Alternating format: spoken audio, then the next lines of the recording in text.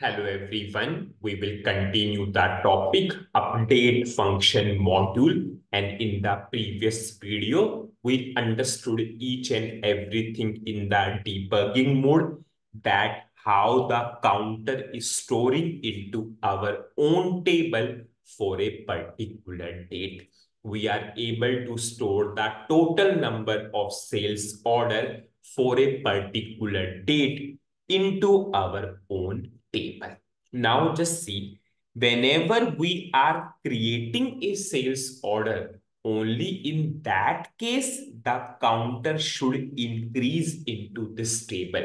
It should not be the case that we are changing a sales order and the counter will increase into this particular table. It will be a mismatch then. Suppose if I will go to VA02 transaction code, you all know VA02 transaction code is a transaction code to change the sales order.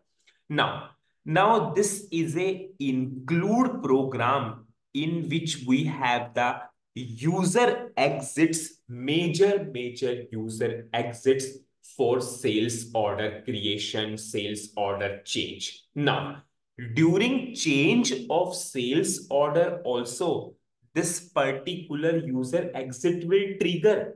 If this particular user exit will trigger, this function module logic will also execute. If this function module logic will execute, counter will increase. But this is not our requirement. Counter should only increase whenever we are creating sales order. This logic should not execute whenever we are changing the sales order. But this user exit will call during change also. So firstly, we will understand and then we will see how we can restrict this particular logic to execute whenever we are changing the sales order. So I will go to VA02 transaction code. Suppose I am passing some order number. I will go for enter.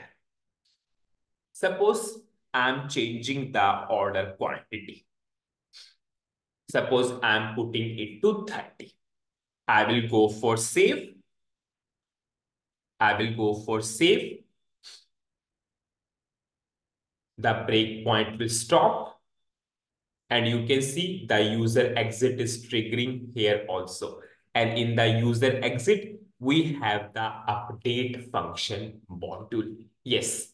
Now, if I will do F8, commit work will be there. After commit work, yes, control will come to our function module, this update function module. I'm doing F8. You can see update debugging has been triggered.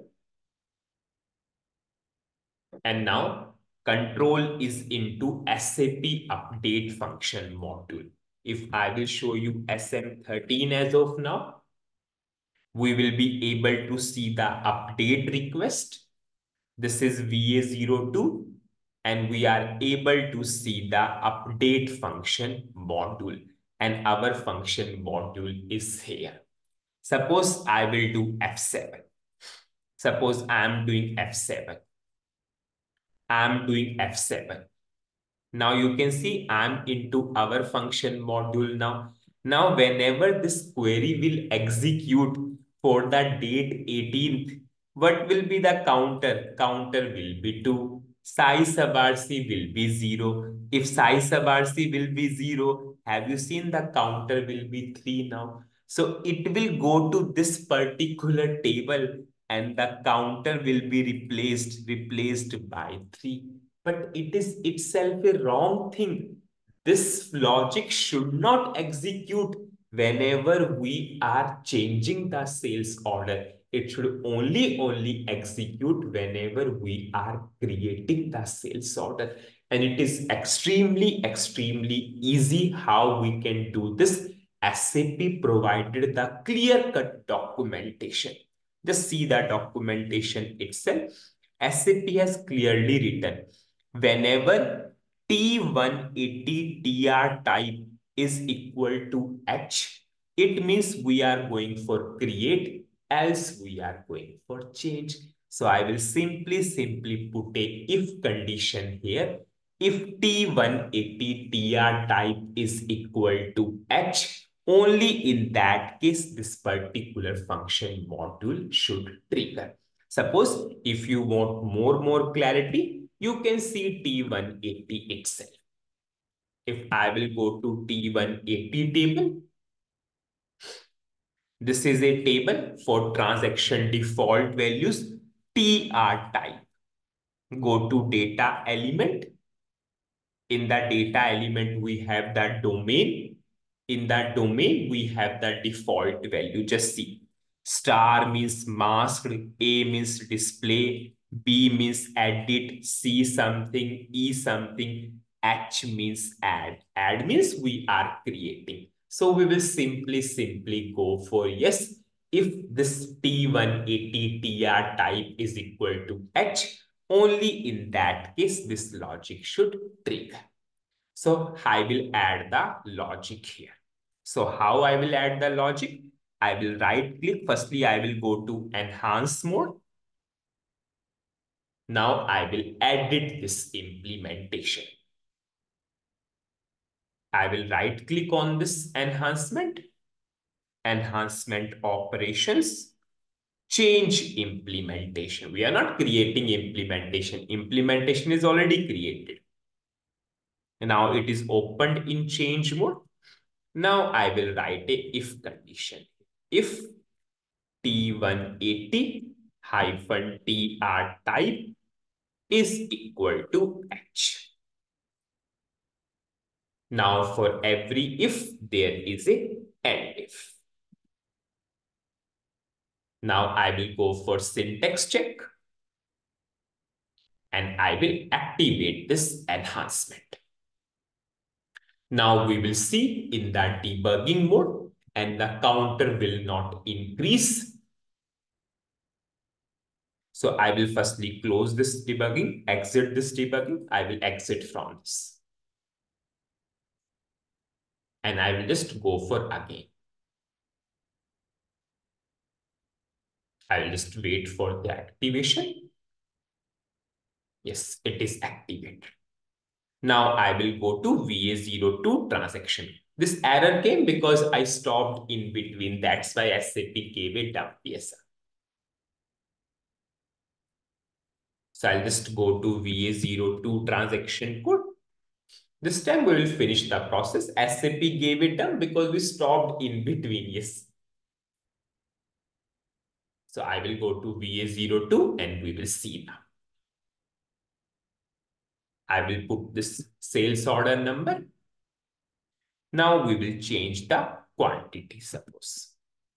I will go for save. I will go for save.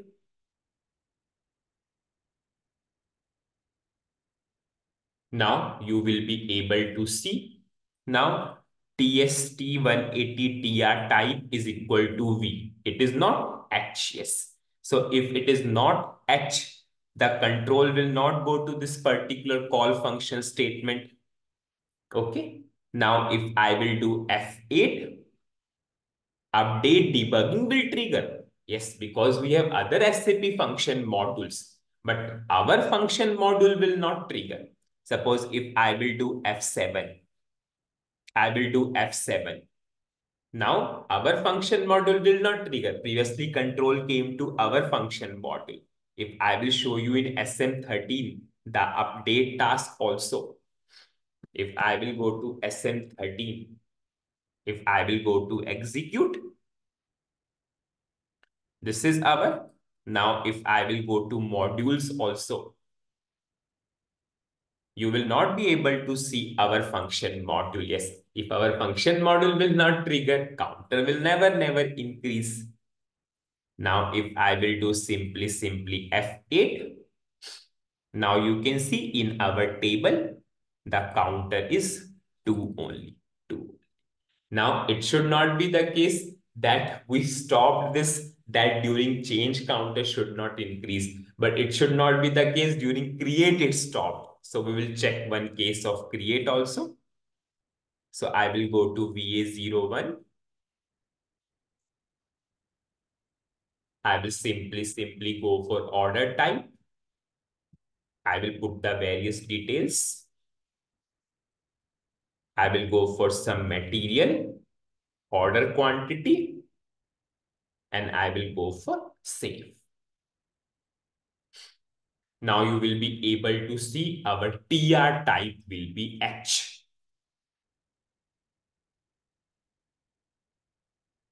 If I will go to this, now you can see TR type is H. If condition true, but this function module will trigger after commit work, update debugging triggered. Now you will be able to see, we will enter into update debugging. Yes, update debugging, F7, F7. Now this is our function module. Now when this query will execute, you can see the counter will be 2 based upon this particular date. Okay, see, count. Now the system date changed because the time is now 12 o'clock for the system. So you can see today's 19th date. Okay, yes, because I started the topic yesterday. So date was 18th. Now the date changed to 19th. So the counter is 0. And this from this select query will not bring any counter. So we are simply setting it to 1 because this is first record creation for 19th and we are inserting. If I will do F8, you will be able to see. Now, if I will put 19th date,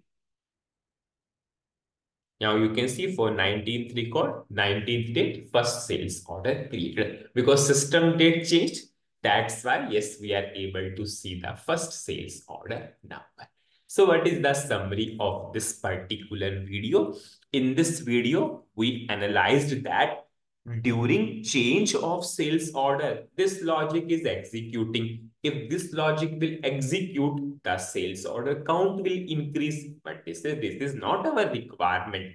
We only want to increase the count whenever we are creating the sales order. So we saw the SAP documentation itself and we put T180 transaction type is equal to H. It means we are only going for creation. Then we understood, yes, whenever we are going for VA02, this function module is not triggering. Yes, so in that case, counter will not increase. Then we cross-check during create, yes, but during create, system date changed, but that's not a concern, yes, sir. So we are able to see the first record for 19th March. So that's it in this particular video. Thank you.